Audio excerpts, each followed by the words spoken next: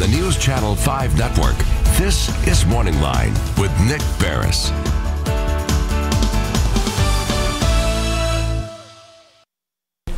Good morning, everyone. Thanks for joining us on Morning Line. Nick Barris here on a Wednesday. Let me tell you, stay inside, relax, and join the show today, and then stay tuned to the News Channel 5 network all day and just take it easy if you don't have to go anywhere. And the only reason I say that is yesterday was hot. Today's going to be even hotter. And you know what? It rained yesterday. So now we're going to have humidity on top of it. And they say ragweed pollen, which I'm feeling really heavy duty right here, is super high today. So it's one of those days where stay in or, you know, go to a double feature movie or something like that, okay? Take it easy. A lot on TV today. Before we get to our topic this morning, I want to observe the fact that today is the 18th observance of the September 11th attack in this country. And I just wanted to bring it up at this moment to talk about it from the sense of, do you remember where you were when, you know, the Twin Towers came down and what happened at the Pentagon and the plane crashing there in Philadelphia and all of this? I mean, I will never forget it. And it stunned me today when, you know, and I know we've observed it every year, when I realized it's 18 years. 18 years ago, I was sitting right here. And to my left was Mark Binda, our programming director, and we were doing our, you know, our annual fall preview piece for the new shows on CBS. And while we were doing this, all of a sudden they start talking to me in my ear and say, you know, there appears to be something significant going on in New York City. And so they ended up taking live on the Plus this feed coming to us from New York City where you see one of the towers, the Twin Towers, on fire. And we're trying to, was there an accidental plane crash? What's going on? At this point, we didn't know any of that, but we really quickly realized this is a huge story. So, you know, we broke away from MorningLine. I left the set and went down and was watching in our newsroom, and it was just hard to comprehend. Initially, remember, folks, we were sitting there watching and we thought, well, maybe just a plane accidentally did it. And then the second tower, and you're like, oh my gosh, this is a terrorist attack. And then the way it developed throughout the day, as of course all that airplane fuel burned and eventually weakened the structure, and then God forbid those towers came down, and the dust plume and all what I still remember, among other things, and those images of the towers in fire, the people that were stranded above where the fire was and realizing the heat and they couldn't get away, they were jumping from the windows, you know, dozens of stories up to their death.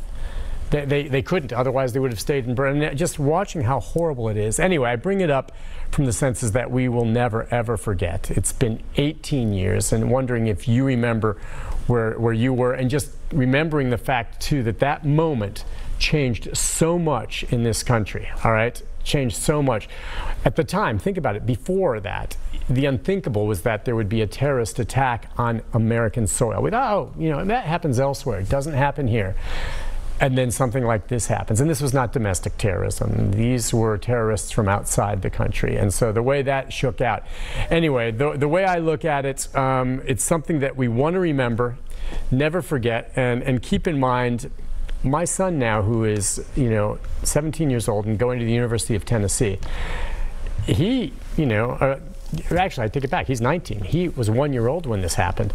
I mean, for a lot of kids in school now, this happened before they were even born. And yet, for me, it feels like it happened yesterday. But just wanted to take a moment today to remember that. And part of the reason it hits me hard is I'm sitting here.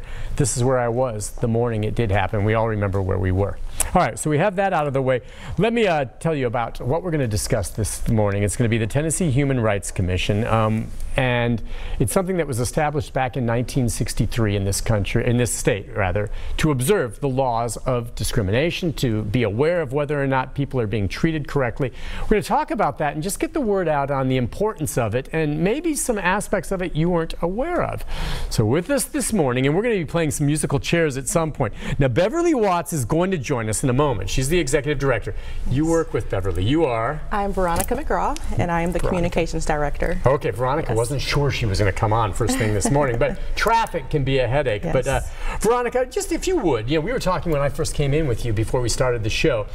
I think people have heard Tennessee Human Rights Commission. They've heard it, and it's been in the news for a variety of things, and you guys are here helping a lot of folks. Yes. But I'm not sure everyone understands what I guess the mission is. Yes, well, the mission of the Tennessee Human Rights Commission is to safeguard individuals from discrimination through education and enforcement.